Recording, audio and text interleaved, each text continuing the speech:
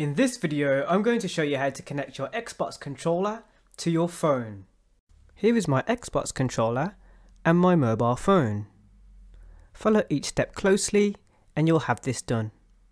First, turn on your Xbox controller. The light will begin to flash. The next stage, pick up your controller. You will find a button on the back. This is the sync button. I want you to select the sync button. Press and hold the sync button for a few seconds and the light will begin to flash slightly faster.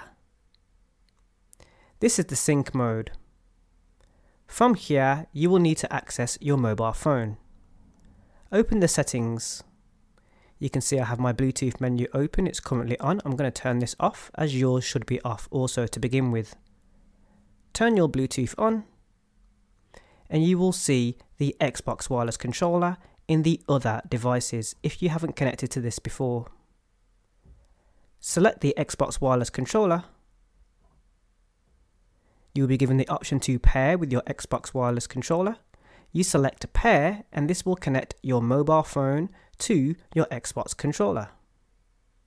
Give it a moment and it should say connected. Once it's connected, you can begin to play games on your mobile phone using your Xbox controller. Here is a demonstration of me playing a few games. For example, here is Rocket League Sideswipe.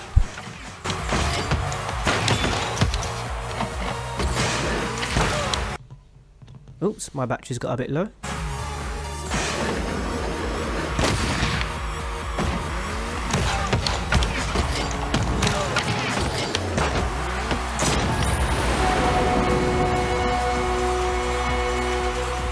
On screen you should see more content relevant to you, right here on the Anthony Allen YouTube channel.